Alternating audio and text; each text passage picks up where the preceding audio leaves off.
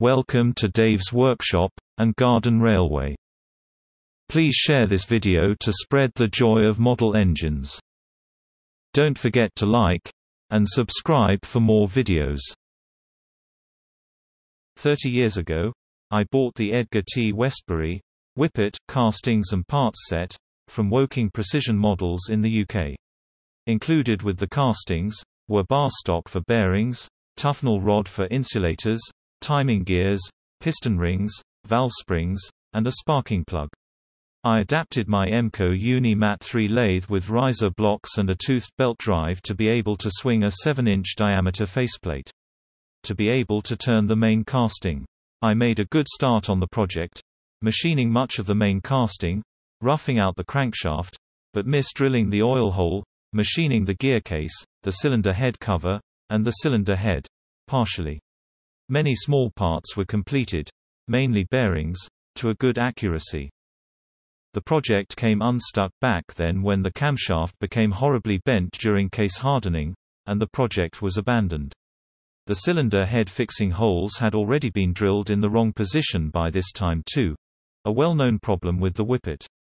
I foolishly joined some new Facebook groups concerned with model engine building, and became enthused with continuing on with the project. Here is the original box, tucked away under the workbench, and then dragged out into the light of day. What better place to start than with the ill-fated camshaft? See that? MSCH. Mild steel, case hardened. I won't be doing that again. I will make it two-piece, out of silver steel, or drill rod. And harden the cams section independently. 5/16" bar in the collet chuck. Back end all turned, threaded, and the 10-degree taper for the timing gear. Turning the 5/8" cams piece, already mounted on a brass mandrel. The cams piece, removed from the mandrel, and Loctited to the camshaft, for cam profiling. The drawings showing how to make the cam profiling turning jig. I made mine 30 years ago. The drawings showing how to profile turn the flanks of the cams. The jig set up between centers, and cuts having been taken. Generating the base circle diameter, by moving the job round in small increments. The base circle is finish filed and polished later. Here is the division plate with the engine timing etched on. I made this when I had good eyesight. Here is the roughed out base circle of the first cam. My trusty Loctite that I use to attach items to mandrels for machining. It's highly recommended for when normal super glue won't do. I added increments to the division plate for the second base circle. Both base circles have been roughed out. The homemade radius gauge, for the exhaust cam. A 1/4 inch hole was drilled and reamed, and the excess filed away. The exhaust cam is complete, having been filed and polished. The cam nose has been finish profiled. Checking the nose with the radius gauge. The inlet cam nose now needs profiling. Here is a hugely sped up clip of me finishing the exhaust cam. Filing, and polishing and using the radius gauge on the cam nose. While the clip is playing, here is some more information about the project. The hardening of the cams went well with no noticeable distortion. I quenched the cam piece in oil rather than water to cushion the shock a little. The cams still hardened nicely. There are some, now, well-known errors with the Whippet castings and drawings. I will go through them as they are uncovered. I did use case hardening for other parts of the engine. It is a nice process of heating the part to red heat, and dipping into a carbon-rich powder. Repeating this to build up the required depth. This builds up a carbon-rich area on the surface of the low-carbon steel. Hardening it is the same as with silver steel, heat to bright red heat, and then quench in water or oil. This gives a hard case to the workpiece with the interior still soft. The case hardening compound I used is called Case Enit, with a K, which I bought 30 years ago. The tin recently rusted out, so I repacked it in a suitable plastic container. I have a Civet propane torch handle set with many different sized burners, and 2 cyclone burners for it too. I use barbecue LPG gas as the fuel. I am also using a cheap eBay torch that fits onto the ubiquitous 220-gram butane can that I use for my locos. This is great for small jobs and can reach high temperatures. The timing gears supplied with the kit are 7/32 inch wide rather than the 1/4 inch that the drawings specify. The large brass camshaft gear required lots of reworking to get it to sit in the correct plane for alignment with the steel idler gear. As the width was reduced, I wanted full engagement. We will see this later on. I stuck with the cast flywheel, but it was not a nice casting. It was very hard in places, and there was not enough material to achieve the internal features detailed on the drawing. I bushed it with brass to get the required length of the 10-degree locating taper. The cams piece has been removed from the camshaft and hardened, but quenched in oil rather than water. Loctited together for the final time. The running faces have been given a light polishing. Here's a show and tell of fitting the camshaft to the main body. The bearings had been turned many years ago, along with the brass camshaft gear. All fitted nicely. Looking at the top of the casting, you can see the out-of-position cylinder head holes. They are at the front. But these will be plugged and re-drilled. The front flange camshaft bearing will require much reducing before the main bearing housing can possibly fit.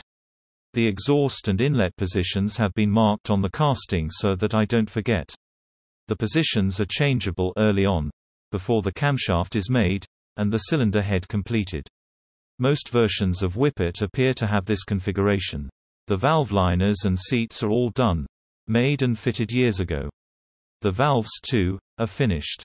I can't remember who made them, or if they came with the kit. They are nicely turned from stainless steel. Continuing with the roughed-out crank shaft. The main shaft has been turned to size. And now the job is being supported with the fixed steady for the turning of the flywheel engagement taper. The 1/4 inch BSF thread has been cut with a die. The crankshaft is now reversed in a fixture in the 4-jaw chuck to turn down the crank pin for sleeving. 3/8 inch silver steel sleeve loctited onto the crank pin. Set up in the bench drill for drilling the oil hole. This had originally been done incorrectly, with the drill breaking out where it ought not to. It did not go exactly to plan this time either, but it was better. Milling out the sides of the crank to make the counterweight. Generating the 15-degree angled side using my favorite step-by-step method. You can see the original, now plugged, misdrilling just above the central hole. Milling the second side. Roughing out the camshaft follower. Halfway there. Threaded 1/4 inch BSF. Finish turned.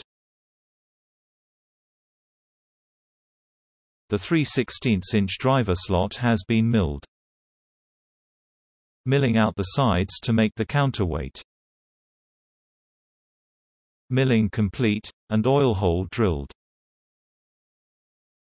This is driven by the crank, and drives the timing gears. That's the oil hole, straight down the middle.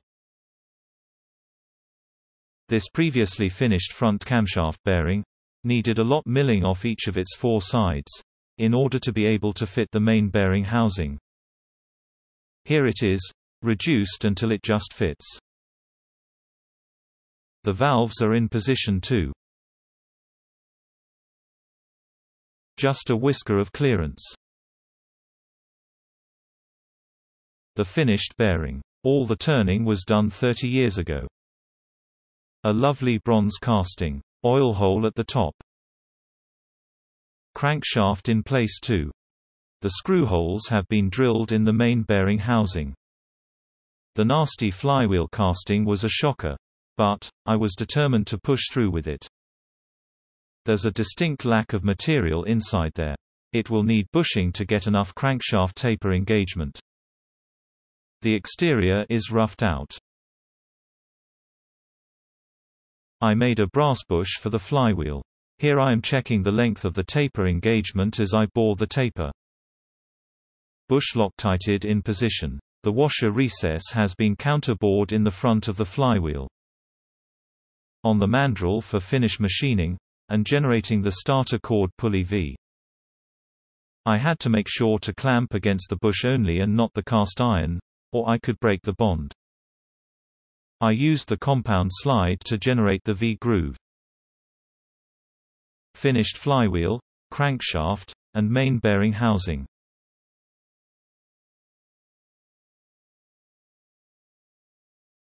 The flywheel fits in the correct position. Here's the drawing for the crankshaft follower driver stud. This piece will be case hardened. Here it is, before the case hardening. Here I am, heating up the mild steel driver stud to bright red heat, before dipping it into the case hardening compound.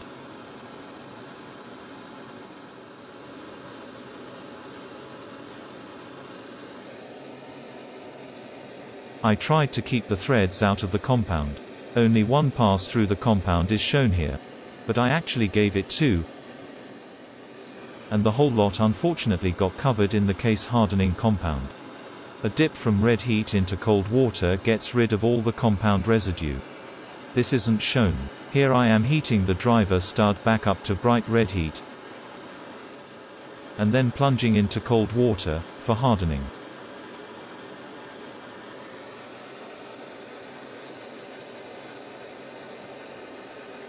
I always test a job after hardening with a needle file. It just slides over the surface, like on glass. You can hear the hardness. Here is the driver stud after hardening. Crankshaft, driver stud, and follower. The body casting has been set up again on the original faceplate, with the original angle plate, for skimming the front face to size. Imagine how this looked on my Emco Uni Mat 3 lathe. This required slow turning. Quite a bit of material needed removing. The faceplate bolted on to a spindle adapter for the Uni Mat 3 lathe. The timing case needed boring out in places, to clear the gears. The case is superglued to a piece of 3/8 inch rod. It held okay. Only light cuts were taken. The steel gears were supplied with a long boss, which needed facing to length. Here one is superglued to a 1/4 inch rod. The toothed portion is 7/32 inch, as received. The gears are SH Muffet, 20 dp gears. Here is the cast bronze connecting rod, mounted on another of the Uni Mat 3 aluminium faceplates. The big end hole had been previously machined 30 years ago. Now it is the turn for the small end. Center drilling. Using the Uni Mat clamp. You can see the cast oil lifting spigot on the big end.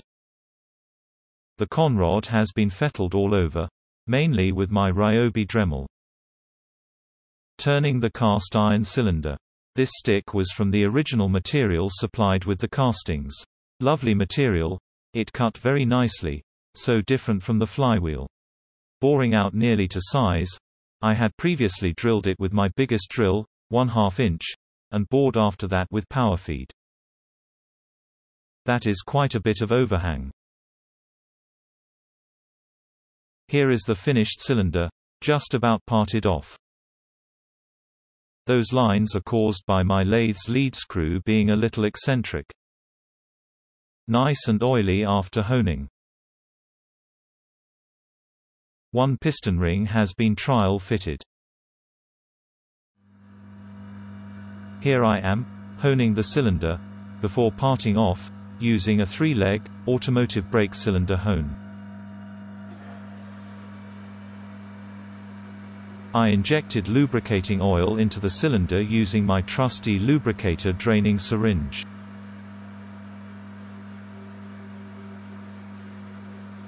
I think the lathe is running at about 300 RPM.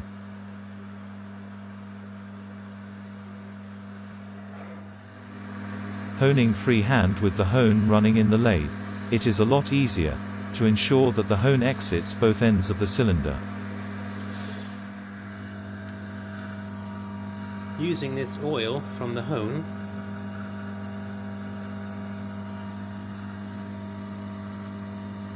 I've been lapping the cylinder using this brass rod. I lapped the cylinder too, using the oil from the hone as an abrasive fluid, using a piece of 1-inch diameter brass rod.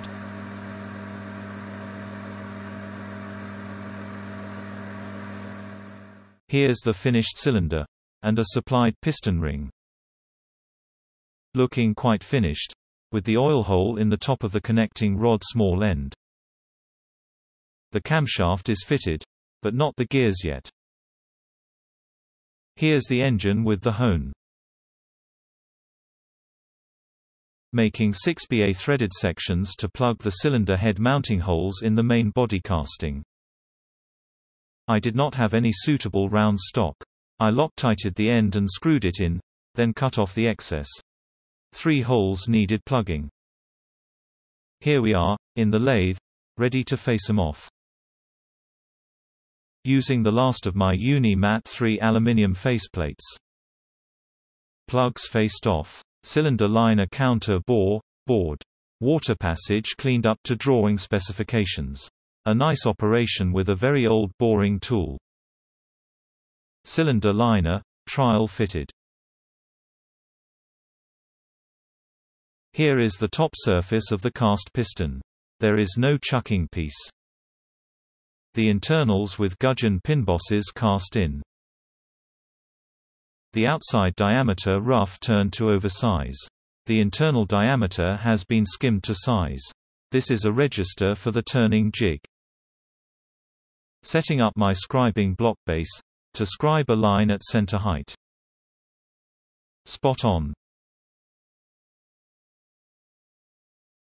Scribing a line, at center height, on each side for drilling the gudgeon pin, wrist pin. The scribed piston, it's hard to see. The line is scribed, hopefully, exactly at the center of the cast gudgeon pin boss. These instructions were gratefully found on the Model Engine News website. Link in description. The front face of the piston, ready for rough turning and facing. The outside diameter will be turned too. The piston has now been roughed out. It is nearly time for the finished turning jig. The piston is mounted on an angle plate on the faceplate, with counterbalance, for drilling and reaming for the gudgeon pinhole. 1/4 inch diameter. Checking the alignment. This is the turning jig. It grabs the piston by the gudgeon pinhole and secures it against the register. Just by nipping it up, hand, tight.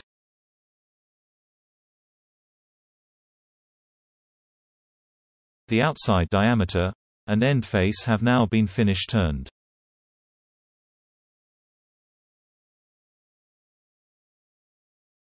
The piston ring grooves have been cut now.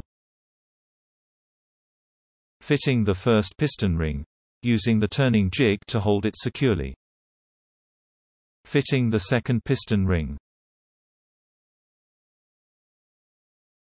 Here is the gudgeon pin. I drilled through undersize, before casing it. Here it is with the carbon case on the outside diameter. The ends have been faced, and it has been drilled through to size, to remove the case. I only wanted the outside diameter to be hardened. I used my eBay blowtorch attachment to harden the pin in the workshop. It is a very useful blowtorch.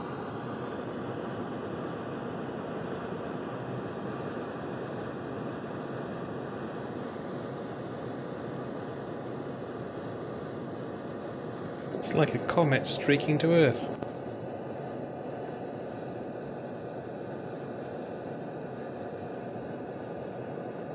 Let's plunge it into this cold water.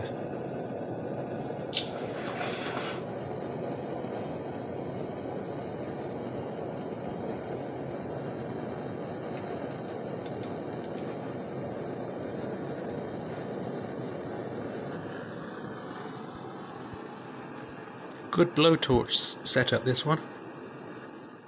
Here it is, hardened, and polished. The end caps are turned and drilled from brass, radiused, and Loctited in place.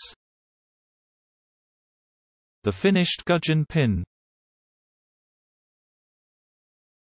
The piston is now in the engine. I am making a jig to transfer the holes to the cylinder head correctly, maintaining the correct position of the combustion chamber. I will screw the jig onto the engine and the brass disc with superglue on it will be raised into contact with it. Like this. Success, it only stuck to the intended part. A drill will be passed through to get the center hole. The hole will be bored out, to pass the brass insert through. Here is the jig, with the hole drilled through from the brass piece. The hole has been enlarged to 1 inch diameter, for the brass insert. Now it is time to locate the valves, in relation to the bore and tapped holes. Setting up the jig, by centering the newly drilled valve hole. The valve insert aligned with the cylinder bore and tappings. It is now time for the second valve. The valve hole is centered with the help of the wobbler bar. The cylinder head securing holes have now been drilled in a better position, using the plate jig. Here is the cylinder head, with the existing 30 years ago machining. The holes have to be in the right position in regard to that combustion chamber counter bore. You can see the 2 cast spark plug bosses. For the inlet side, the choice is yours. The jig has to be the correct way up for the main body casting, and the cylinder head. Ready for drilling. All ready for the cylinder head. The holes in the jig are correct. Some holes in the cylinder head cover are not. 3 of the top holes need plugging and re-drilling. You can see straight through the good holes. Aluminium slugs Loctited into place. The cylinder head cover has been Loctited onto the faceplate for facing off. It all worked out in the end.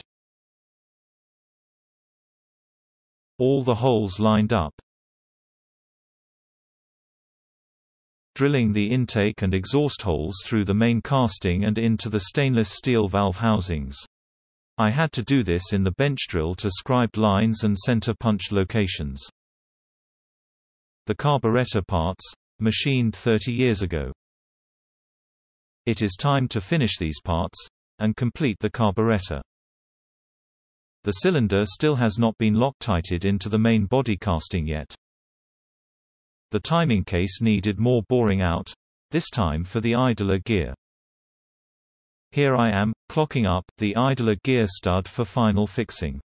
This lovely procedure is well described in the previously mentioned link in description. The timing case is now fully machined. It needed metal removing for all 3 gears. Filing down the mismatch between the timing case and the body casting. The body casting required quite a bit of metal removed, with a round file. Here is the carburetor drawing.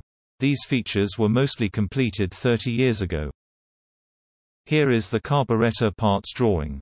Only the throttle had been completed, so I made the rest, all from lovely brass. Here is the start of the jet needle.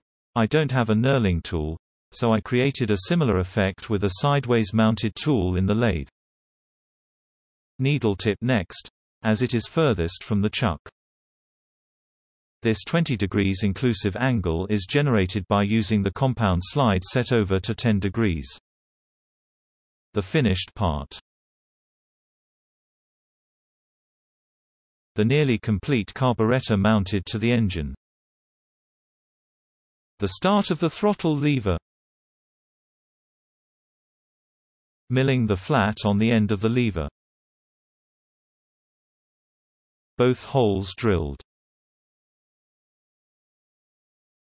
Slitting the piece so that it might clamp the throttle rod. The carburetor is complete. The screws might change. That brass choke plate took a lot of making. In the end I printed it on paper, and pasted it to the brass sheet, and filed to the lines. The casting is uneven. The two halves of the pattern weren't perfectly aligned, so the choke plate swinging hole needed offsetting a little. The body casting is very nearly finish machined. The filler plug hole, although drilled years ago, has been tapped 3/8 inch by 32 TPI. Tapped in the bench drill to get the angle correct. The jig is pressed back into service.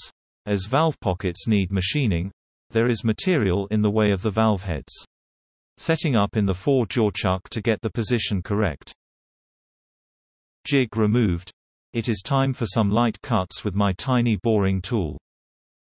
I smoothed out the valve pockets with the Dremel. This took a lot of to-ing and fro-ing, marking the valves with marker pen to see where they were contacting the cylinder head at full valve travel. I wanted to remove as little material as possible, to preserve the compression ratio. Getting ready for the first valve timing.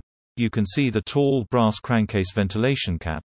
It's a special one with a ball that vents positive pressure, but retains vacuum, as a measure to reduce oil leaks.